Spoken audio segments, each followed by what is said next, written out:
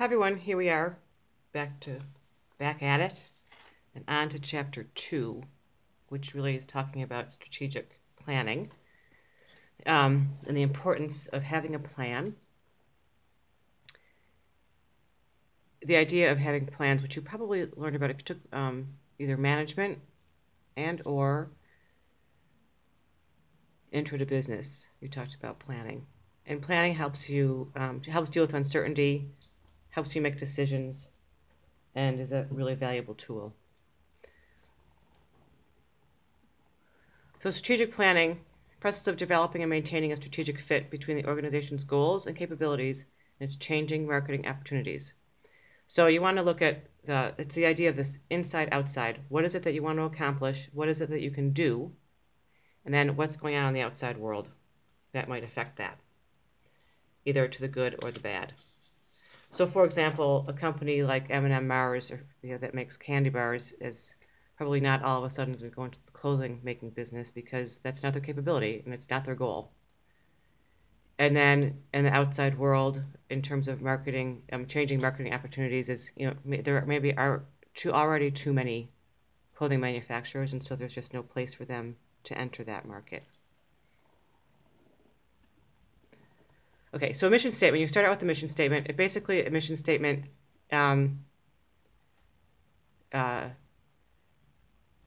is what you are. What is it that you do? And like with product development, the idea of the mission statement should really focus on not just what the company does, but also any of the experiences and the benefits of the product. Not too dissimilar to marketing myopia, which we talked about in the last chapter. Okay, the business portfolio is a collection of businesses and products that make up the company. For example, Pepsi makes Pepsi, they make Tropicana, they make Doritos, they make Aquafina. Every company divides their business portfolio up into different ways. And every company has a different philosophy as to how they do that. I wanted to show you this graphic. It's just kind of a graphic illustration of what some companies' business portfolios would be like. So, for example, let's see here.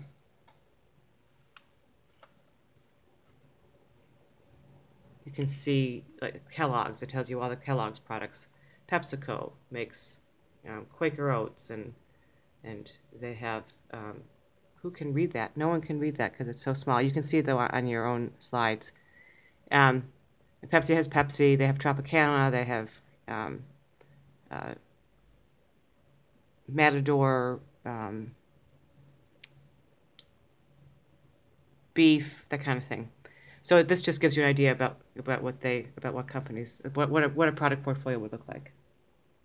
Okay, so we have this thing, the Boston Consulting Group Growth Share Matrix. This is right from your book.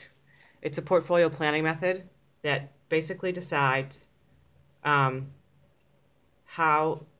a product is doing, how your products are doing. It's measured based by market share and market growth rate. Cash cows are things like things that have a high market share, but there's not necessarily a high growth rate going on. M&M's would be, for example, a cash cow. It's not necessarily going to grow anymore, but it still has a pretty strong hold in the market. Stars are things that have a high growth potential and high growth and high market share. They eventually will become, hopefully, a cash cow. Question marks are products that you're not so sure about yet, and dogs are products that are just not doing very well. So generally speaking, you want to get rid of the dogs. Okay, now that this is the product market expansion grid, you see that? Let's see if we can fix, oh, look at that. Perfect. Okay. So that's also a portfolio planning tool. Essentially, you have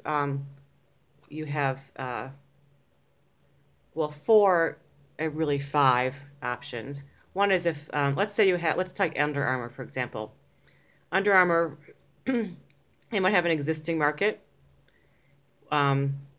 say men between the ages of 18 and 25 that are that are runners, and they have an existing product, which maybe are their shirts, and they want to increase that. So they participate in market penetration, which is like very heavily enhanced sales projects, sales efforts, more coupons, more samplings, more rebates, whatever it may be. Okay, so let's say you have an existing product, the men's running pants, and you're going to go into a new market. Let's say they've just been selling in the United States. Maybe you're going to expand and sell in Canada and Australia. That would be a new market. Then you have new products in an existing market. So let's just say, for the sake of argument, we'll talk about Under Armour again. They have an existing market, which might be the United States, and they have a new product, which maybe is are running shoes, and so that's product development. And then finally, diversification is when you come up with a whole new product and a whole new market. And the market can be defined, as we talked about before, in a variety of different ways. It can be based on demographics. It can be based on geography, specifically geography. It can be based on, we're going to talk about this later, psychographics, which is how people spend their time and money. So it's a new product. Now, the other option with the product expansion grid is this whole idea of downsizing, which is getting rid of a product or getting rid of a market, pulling out of a market or pulling out a product. Okay, there's a couple more terms. There's a value chain and the value delivery network. Value delivery network is internal. I'm sorry, value chain is internal. Value delivery network is external. So basically, the point of these two concepts is that everybody working together to support the product and provide the best product for the customer. Okay, marketing strategy. Marketing logic by which the company hopes to create customer value and achieve a profitable customer relationships. So that is basically how they're going to go about it. We talked before in the previous chapter about marketing management and the different strategies you have. So are you going to focus on sales? Are you going to focus on product development? Are you going to focus on, how are you going to go about it? What's your method? What's the marketing strategy? Okay, so this is a graphic also from the book. In the middle is the target, which we talked about, the true goals of marketing, which we talked about before, creating customer value and building relationships. That's at the heart of it. And then you see there's a lot of terms on here we're not familiar with yet, but we will be.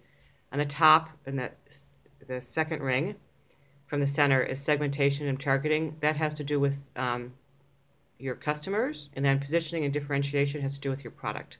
So it's like to figure all those things out. We see outside the third ring out, the tactical tools, the product, price, place, promotion, also called the 4 Ps, also called the marketing mix. And then the process, the fourth ring out, or the outer ring, are all of the marketing planning process. So there's planning, implementation, analyzing it and controlling it, making sure that it's working the way it should. And then on the outside too, we see all the things in the external market, which we're going to talk about, external environment, which we're going to talk about in the next chapter.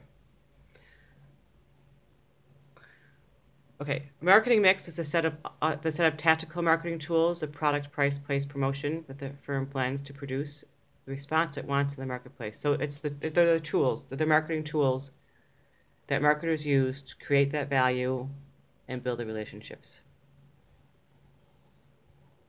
All right, a little closer look at the marketing mix. Again, this is from the book.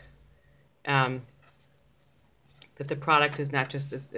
The product consists of the quality of the product, the brand name is important, what features, packaging, services that might be provided. Promotion is advertising, personal selling, sales promotion, and public relations. We talk about that at the end of the semester. Place is how you get it, where you sell it, and how you get it there. And then pricing is, there's a whole science to pricing, which we're going to talk about as well. Again, these are kind of, we're still sort of in an overview of the chapters now. Okay, and finally, SWOT analysis, which is also done during the strategic planning process. SWOT analysis is an opportunity to take a snapshot, if you will, of what's going on right now, both internally and externally. So there's strengths and weaknesses, which are internal, and opportunities and threats, which are external. So what would be included in strengths internally might be, let's say your company has a patent or a special process. That would be a strength. Or perhaps you have a very highly qualified and dedicated workforce. That would be a strength. It's what's going on internally. And then internal weaknesses, maybe there are things like high turnover rate, or maybe an internal weakness is that you have failing equipment or aging equipment, or maybe it's an internal weakness is that you're about to lose your CEO and have new leadership. Maybe that's a potential weakness for you. Or perhaps a high debt could be a weakness. And then externally are things that are going on in the environment. So opportunities, things that are going on that you can use to your advantage. Maybe a change in legislation. It could include changing social and cultural forces, the change in what people wear, changes in what people eat. Let's say you're an organic food processor and organic food has become much more popular and something that's people are seeking out more. That would be an opportunity for you to jump on. Or maybe it also could be the economy. Sometimes a good economy can be an opportunity if you're Home Depot and people are trying to save money and doing their home repairs on their own because they're trying to save money because the economy is weak. Or it could be, or the positive economy could also be a plus. And then finally, threats are things that are going on, external factors that challenge the performance and fall into the same categories. Maybe in terms of legislation, maybe there's a legislation that's changing what you can sell or changing restrictions on how you can sell things. Or maybe the competitors, there's a competitor that's beginning to breathe down your back and becoming more successful, or a competitor that has a patent that you don't have. So the idea is to look at all these things, try to turn the threats into opportunities and the weaknesses into strengths, and to maximize on your strengths and your opportunities. So that's a brief look at Chapter 2, Company Strategy and Marketing. Next, we are going to talk about analyzing the marketing environment, so stay tuned for that. Okay, thanks.